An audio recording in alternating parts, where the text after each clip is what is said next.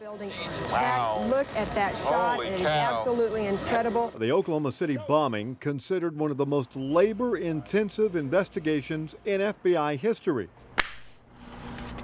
More than 23,000 pieces of evidence weighing 3.5 tons, 238,000 photographs, and more than 28,000 interviews.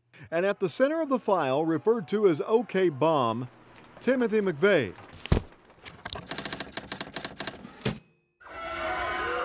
While his name comes up hundreds of times in this file, McVeigh never appears in any other FBI investigation. On the other hand, Oklahoma's beloved Will Rogers' name is mentioned several different times. Known as America's favorite son, Rogers' FBI file includes memos from ceremonies where he received national awards. Oklahoma City agent in charge, James E. Finch, says the vaudeville star most likely spoke with an agent during the events.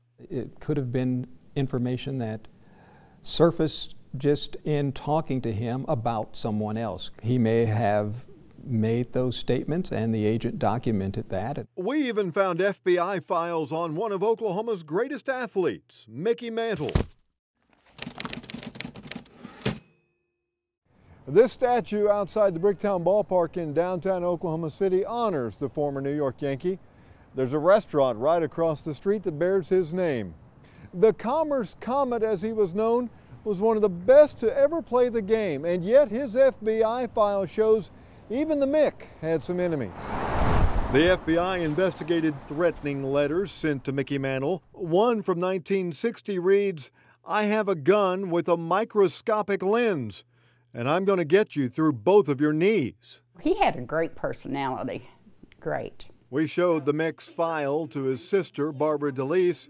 She didn't know about the FBI investigations, but isn't surprised either. Probably just jealous, maybe, of him and what he did. Maybe they thought he had a lot of money, which he didn't. That may explain why he was blackmailed, as his 1956 file states, for $15,000 after being found in a compromising situation with a married woman, according to the file.